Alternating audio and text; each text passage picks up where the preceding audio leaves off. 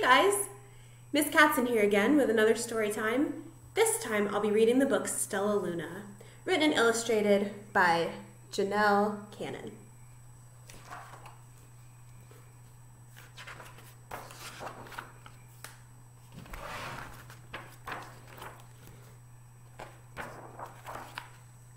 In a warm and sultry forest far, far away, there once lived a mother fruit bat and her new baby.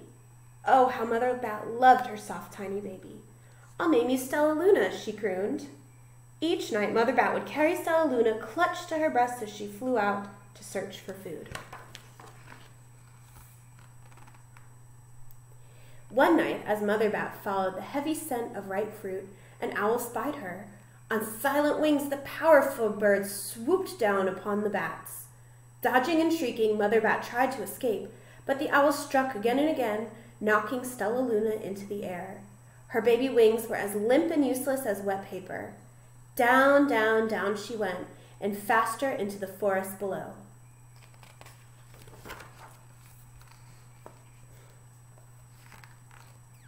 The dark leafy tangle of branches caught Stellaluna as she fell. One twig was small enough for Stellaluna's tiny feet. Wrapping her wings about her, she clutched the thin branch, trembling with cold and fear. "Mother," Stellaluna squeaked, "where are you?" By daybreak, the baby bat could hold on no longer. Down, down, down again she dropped. Flump! Stellaluna landed headfirst in a soft, downy nest, startling the 3 baby birds who lived there. Stellaluna quickly clambered from the nest and hung out of sight below it. She listened to the babble of the 3 birds. "What was that?" cried Flap. "I don't know, but it's hanging by its feet," chirped Flitter. "Shh, here comes Mama," hissed Pip. Many, many times that day, Mama Bird flew away, always returning with food for her babies. Stellaluna was terribly hungry, but not for the crawly things Mama Bird brought. Finally, though, the little bat could bear it no longer. She climbed into the nest, closed her eyes, and opened her mouth. Plop! In dropped a big green grasshopper. Stellaluna learned to be like the birds. She stayed awake all day and slept at night. She ate bugs, even though they tasted awful. Her bat ways were quickly disappearing, except for one thing. Stellaluna still liked to sleep, hanging by her feet. Once, when Mama was away, the curious baby birds decided to try it too. When Mama Bird came home, she saw 8 tiny feet gripping the edge of the nest. "Eek!" she cried. "Get back up here this instant! You're going to fall and break your necks!" The birds clambered back into the nest, but Mama Bird stopped Stellaluna. "You are teaching my children to do bad things. I will not let you back into this nest unless you promise to obey all the rules of this house." Stellaluna promised. She ate bugs without making faces, she slept in the nest at night, and she didn't hang by her feet. Stellaluna behaved as a good bird should. All the babies grew quickly. Soon the nest became crowded. Mama Bird told them it was time to learn to fly. One by one, Pip, Flitter, Flap, and Stellaluna jumped from the nest. Their wings worked. "I'm just like them," thought Stellaluna. "I can fly too." Pip, Flitter, and Flap landed gracefully on a branch. Stellaluna tried to do the same. "How embarrassing!"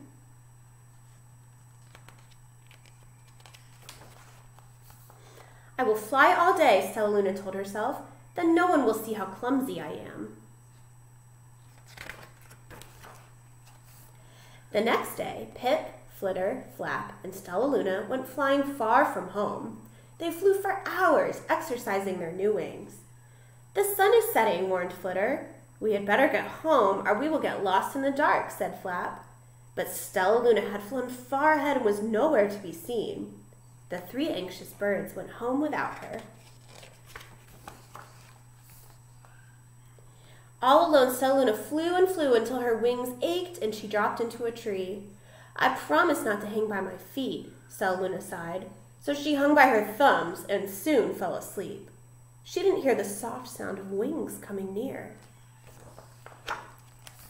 "Hey," a loud voice said, "why are you hanging upside down?" Stellaluna's eyes opened wide. She saw a most peculiar face. "I'm not upside down. You are," Stellaluna said. "Ah, but you're a bat.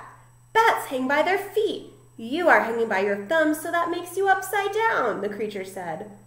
"I'm a bat. I am hanging by my feet. That makes me right side up."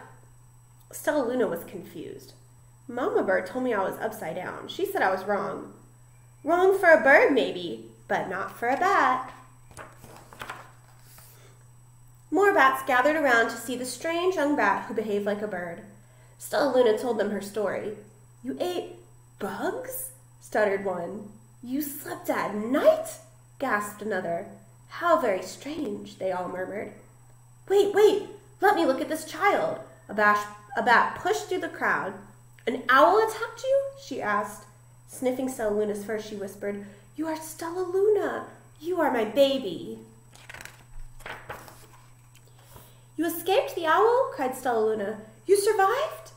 "Yes," said Mother Bat as she wrapped her rings around Stellaluna.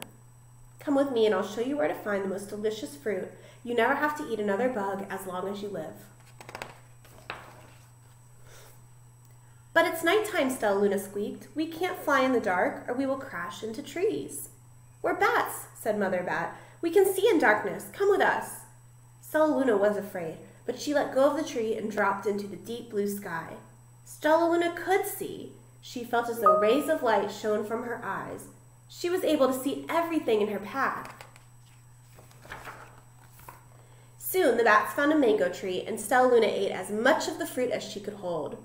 "I'll never eat another bug as long as I live," cheered Stellaluna as she stuffed herself full. "I must tell Pip, Flutter, and Flap." The next day, Stellaluna went to visit the birds. "Come with me and meet my bat family," said Stellaluna. "Okay, let's go," agreed Pip. "They hang by their feet, and they fly at night, and they eat the best food in the world," Stellaluna explained to the birds on the way. As the birds flew among the bats, Flap said, "I feel upside down here." So the birds hung by their feet. "Wait until dark," Stellaluna said excitedly. "We will fly at night." When night came, Stellaluna flew away. Pip, Flitter, and Flap leapt from the tree to follow her. "I can't see a thing," yelled Pip. "Neither can I," howled Flitter. "Eee!" shrieked Flap. "They're going to crash," gasped Stellaluna. "I must rescue them."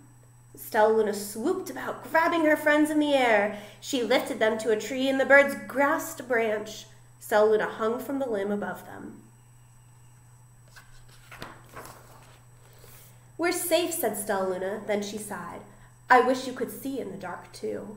"We wish you could land on your feet," Flitter replied. Pip and Flap nodded. They perched in silence for a long time. "How can we be so different and feel so much alike?" mused Flitter. "And how can we feel so different and be so much alike?" wondered Pip. "I think this is quite the mystery," Flap chirped. "I agree," said Stellaluna. "But we're friends, and that's a fact." The end.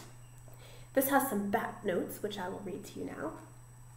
Out of the nearly 4,000 species of mammals on Earth, almost 1/4 are bats, the only mammals capable of powered flight.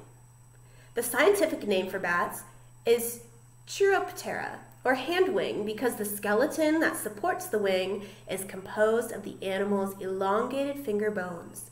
The majority of bats are classified as Microchiroptera, small handwing.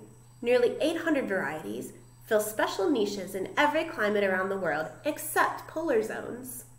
The lifestyles and food preferences of Microchiroptera vary widely. Many eat insects while others catch fish, amphibians, and reptiles.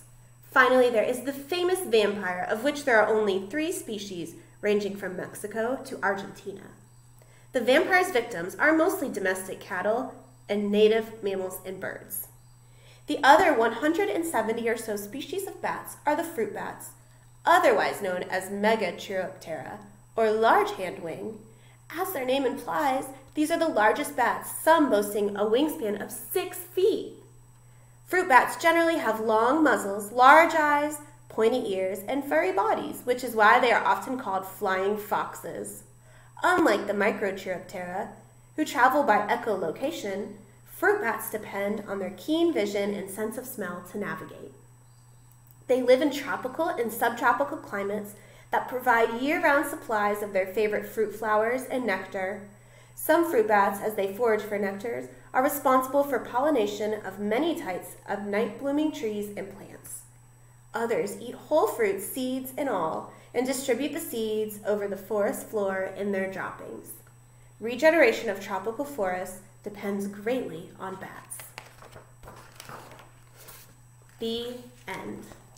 I hope you enjoyed listening to the story of Stellaluna. I hope you are happy, healthy, and creative. Until next time, see you then.